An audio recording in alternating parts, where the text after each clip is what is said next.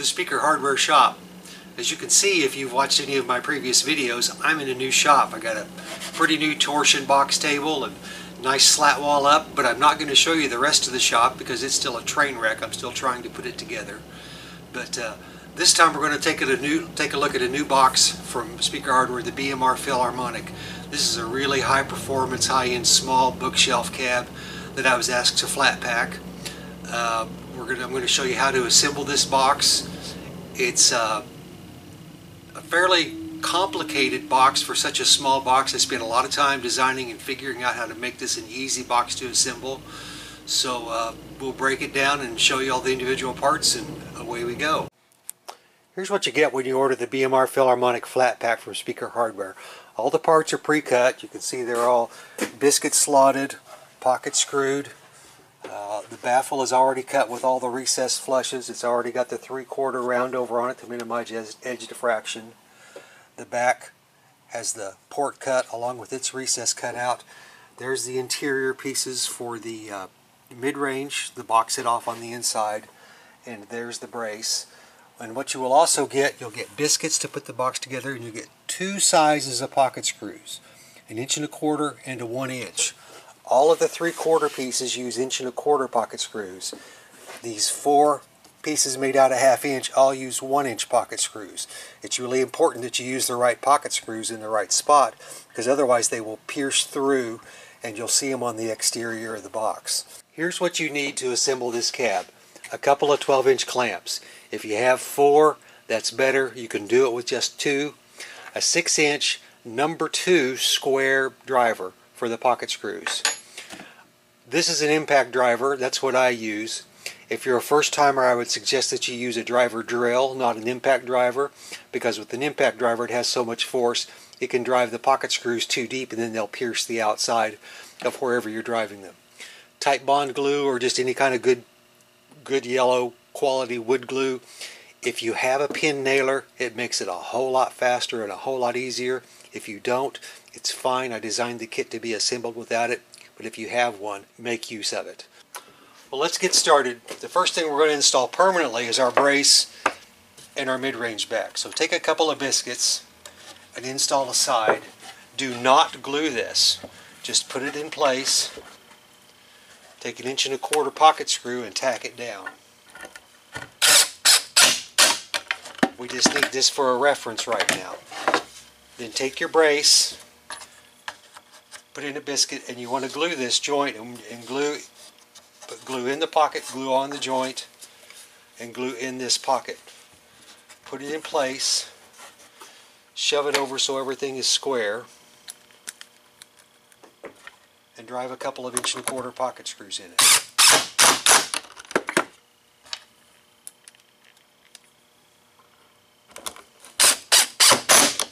Now we can remove the side, because we don't need, all we need it for was a reference to make sure we got the width correct.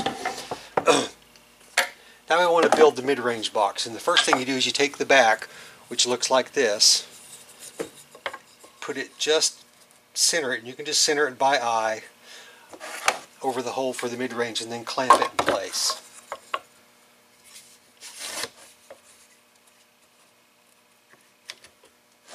And then take the sides, and you see the side has a spot for 2 pocket screws, one to go into the brace, one to go into the baffle.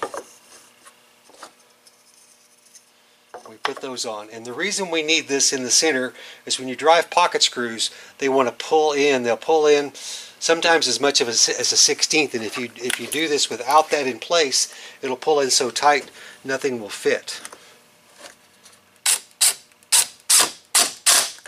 This keeps you from having to measure stuff out and figure things out. You just use your pieces for your jig.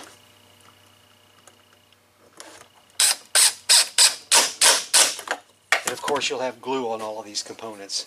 So take your brace off and you'll have to pry this out. It'll be pretty tight. And then it goes in place back here. And then you want to put a clamp on that, pull it all up tight.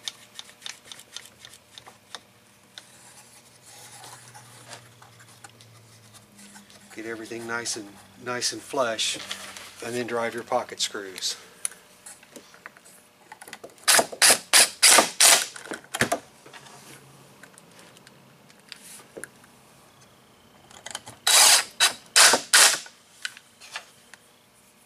these are all 1-inch pocket screws because this is 1/2-inch plywood.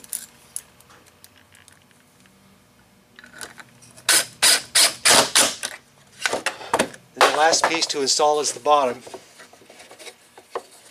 and you will probably have to drive it in. It will fit tight.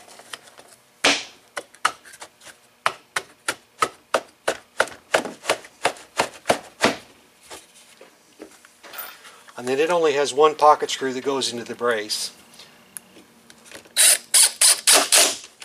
But that's really all it needs. You want to look that all over and make sure you haven't got any gaps. If you do, you can reach inside and fill those gaps with some caulking or something. You want to make sure that this little box is airtight to isolate that mid-range from the bass frequencies out of the woofer.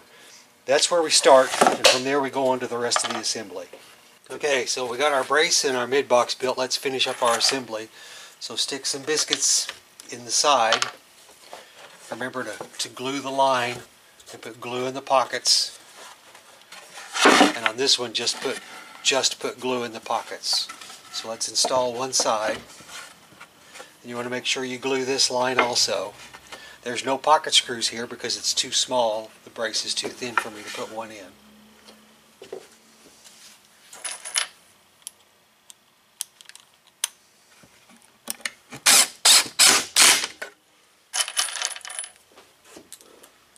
And I'm just going to drive a couple of them just to hold it.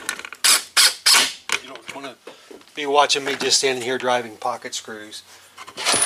And then put in these biscuits.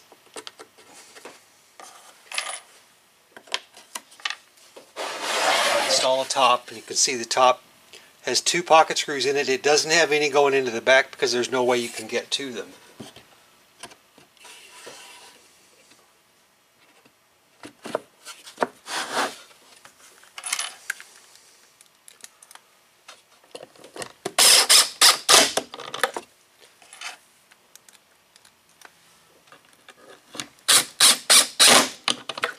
Now, if you only have 2 clamps, at this point I would stop and clamp this and let that dry.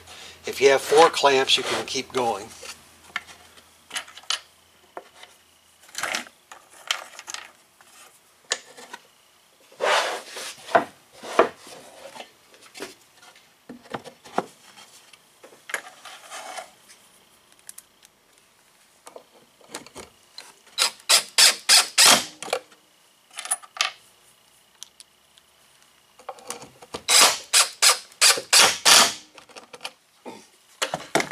Installing the last side, you kind of have to fidget a little bit because you're hooking up a lot of biscuits all at once.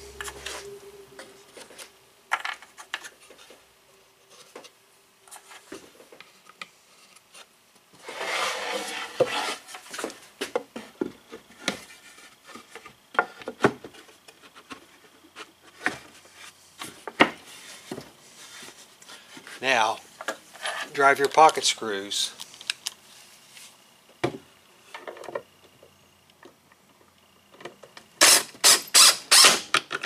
And I screwed up on telling you how many tools you're going to need. You're also going to need a bit extension because the 6-inch bit won't reach this pocket screw in the front because of the brace, or at least my drill won't fit in there to drive it.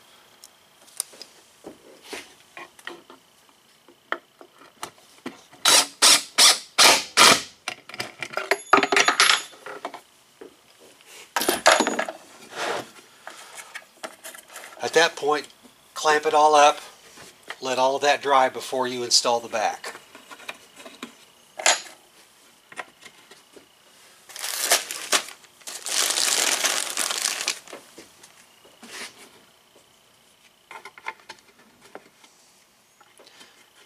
And there are no pocket screws into the back because you couldn't reach them. You could possibly get to 2 of them through the driver, the woofer cutout, but it would be difficult.